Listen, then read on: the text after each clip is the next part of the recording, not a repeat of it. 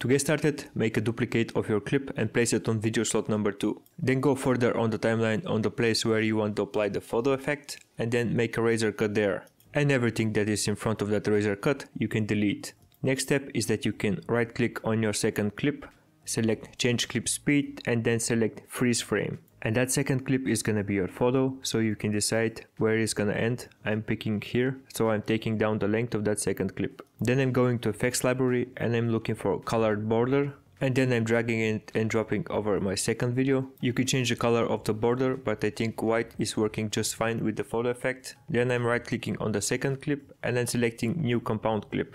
Then I'm going to inspector and I'm selecting the top diamond, which is gonna activate the keyframes. And this is gonna be our first one. Then I'm moving further in the timeline and then I'm gonna select this transform icon right here.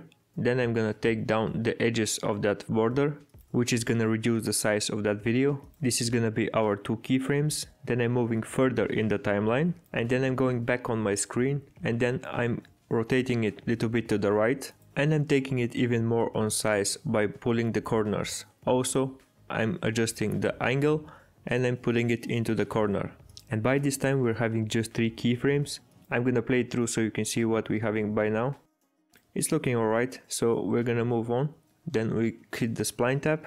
Then we select our keyframes. I'm highlighting my second and third keyframe. I'm going upper in that area and I'm selecting this so they can be rounded and more smooth. Then I'm gonna close the spline tab and I'm gonna go on my first video, which the second one is starting right on that area, and I'm gonna make a cut. Then I'm going to video transitions and I'm looking for a flash. So I'm getting it and I'm leaving it between my 2 cuts on the video slot number 1 clip. Also the default settings is too long, so I'm gonna reduce the length of that flash by pulling the corners of the transition.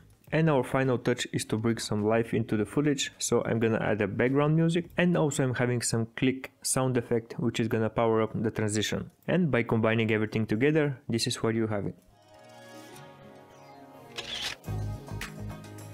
And this is how you can make a photo effect in Davinci Resolve. I hope this video was helpful. Make sure to like it, subscribe for more, and also you can check out this video right here. Thanks for watching and see you in the next one.